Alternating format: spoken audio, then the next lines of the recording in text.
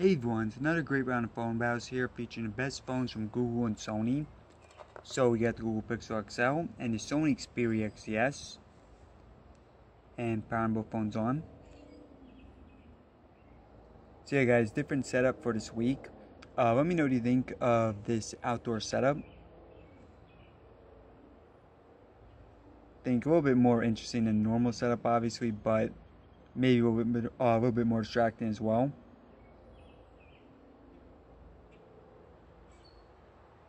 Alright, so both these phones 4GB of RAM. Now you do a better processor on Google, Snapdragon 21, Snapdragon 20 on the Sony. And Google first one to boot up by a couple seconds. Alright everyone, so quick look at the design of the phones. So you got a slightly larger screen on Google, 5.5 inches, 5.2 for the Sony. Also high resolution on Google, 534 pixels per inch. And on the Sony you have 424. Front facing camera on Google is 8 megapixels, on the Sony is 13. Look at the bottom, so USB-C on both. And the side, you see fingerprint scanner on the Sony. And then the top, so both phones headphone jacks there. The other side. And the back. So on the Sony, you have all metal back. And the Google glass and metal. So half and half. And then fingerprint scanner right here on the Google. Not a fan of placement. And you have one camera, 12 megapixels. On the Sony, you have one at 19. And both phones are on the maximum brightness, so good way to see the screens outside. Alright, so everything closed down on both, as you guys just saw.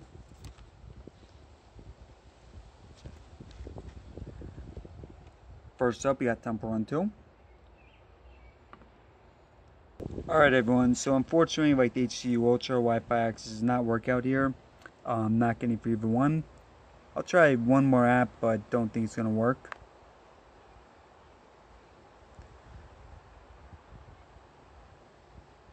And did try reconnecting, so yeah, we're going to go inside. Alright everyone, so as you guys saw, a little too far away from the Wi-Fi networks going indoors. But as you guys see, everything closed out. And we're going to start with Temple Run 2. So this should be a slight advantage here for the Pixel. It's Snapdragon 21.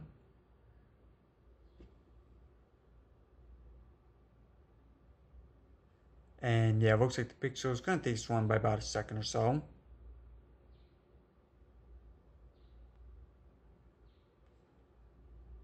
Let's go and test out more of the basic apps though.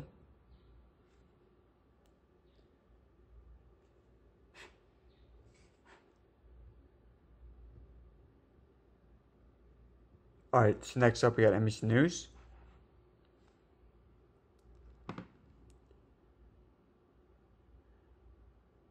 And I think that was Sony. iFunny next.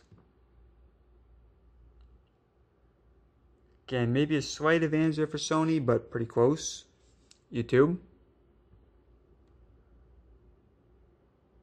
Alright, so Sony there. Calculator clock should be pretty close. And clock. Alright, so next up we got eBay. Sony there. Asphalt 8, our second game. Now, Xperia should win Asphalt 8 just because I did do a practice test before filming it. Which is interesting. Now, I know some people say that with Google, the Pixel is not fully utilizing the Snapdragon 21, as you guys see there. That they are downclocking it to the Snapdragon 20, which would make sense. Alright, so a few more to go, then moving on to more stuff. So we got photos next. Pixel there. So next up we got ESPN.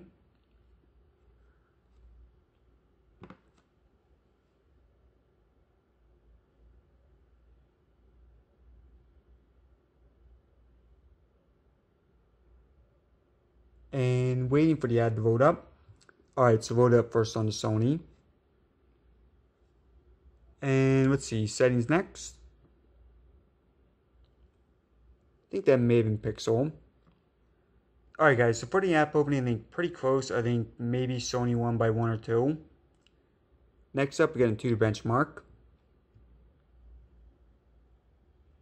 So as I was mentioning, with the downclocking of the Pixel, you see 144,000 for the Pixel, 153,000 for the Sony. It doesn't really make sense because Snapdragon 21 versus 820. But nonetheless, those are the scores. I think so far reflect a little bit in what we're actually seeing in real world use. Alright, so next up we got Chrome. Alright everyone, just going to a few websites. Let's do Zelda.com first. So looks like it's going to be pretty close. I think that may have been time. Let's do Nintendo next.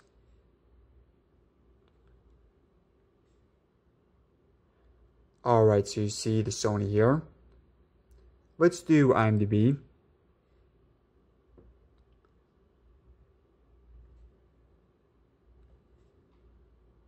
So again, you see Sony here. And then last, let's go and do Yahoo.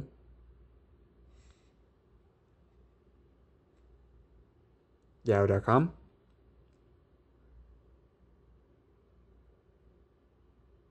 Alright, so again, looks like Sony here. Oh wow, more trouble for United. Alright, so next up, testing out the camera speed. And just got this cactus here, gonna keep it in focus.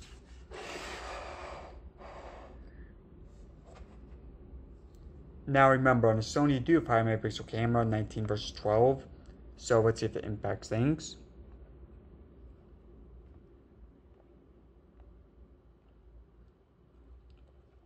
Looks like the Pixel will be fasting pictures. Although, as you guys just saw, some exceptions. Now, we'll have an actual comparison on my channel later. But for now, just know we'll be fasting pictures there for the Pixel. Alright everyone, so what a lot of you want to see, we got multitasking. And before that, let's round off the specs real quick. So again, you do got a larger screen on the Pixel, 5.5 inches, 5.2 for the Sony. High resolution cameras on the Sony, 13 megapixel front facing versus 8 for the Pixel. Rear facing on the Sony's 19 versus 12 for the Pixel. In terms of internal storage, so on the Pixel, 32 or 128 gigabytes. On the Sony, 32 or 64. Now, Sony does a micro SD card support, Pixel is not. Battery size on the Pixel, definitely an advantage, 3450 capacity. Also find it's better battery overall. 2900 capacity for the Sony. Snapdragon 21 and 4 GB RAM for the Pixel. Snapdragon 20 and 4 for the Sony. Now, Sony does have stereo front-facing speakers and waterproofing, which Pixel is not. Again, both fingerprint scanners, both USB-C. And the mostly covers it, so let's get started. So, jump on to first. Alright, so you see here, good sign for the Sony not reloading it. But as you guys see on the Pixel, is reloading the game. So yeah, Sony, they've really improved their multitasking here.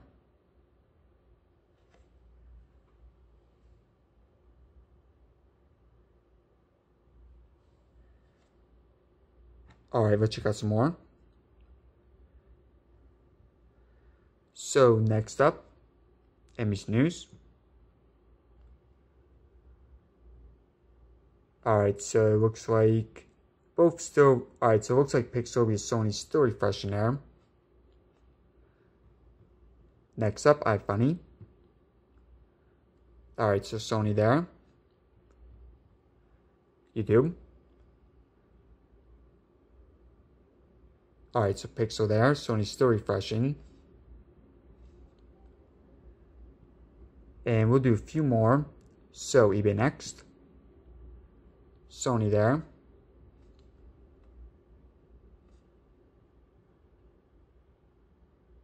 Let's do Asphalt 8, second game.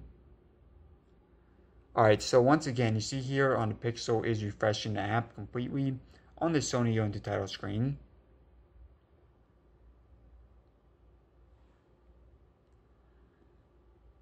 And I'm going to give my final thoughts on the phones in a minute. But let's just do a couple more. Let's go ahead and do Chrome. Alright, so maybe a very slight advantage there for the Sony, but pretty close. And last one. let's bring back up the camera app. Alright, so I think that may have been the pixel for the camera, but overall for the multitasking does go to Sony. Alright everyone, so overall I think pretty close test, but slight advantage for the Sony. I think with the multitasking did put it over the edge a little bit. Now in terms of which of these phones I prefer, obviously you can tell they're both very fast phones. Now the Pixel does have some advantages. For example, you get those day one upgrades. Sony, they're actually pretty good with providing updates, so you're not gonna have to wait that long for Sony. But still, you're not getting it day one like you would on Pixel. Now in terms of which one I preferred is the Sony, and that's for a few reasons. So one of them is the cameras, like both the front and rear facing cameras more, especially for videos for the rear facing. Also, you have micro SD card support on the Sony. As you guys saw, a little bit faster phone overall. You got the waterproofing, but that's not to say that the Pixel doesn't have advantages as well. As mentioned, it does have those day one updates, and the battery's definitely better on the Pixel as well. Alright everyone, thanks for watching. Hope you enjoyed the video. Please subscribe by clicking up here in the top left corner, or you can press the bottom right corner to see another video. I do have a lot more speed test comparisons planned, especially with the Galaxy S8 and the Sony Xperia XZ Premium here coming next few weeks. Alright guys, so thanks again for watching.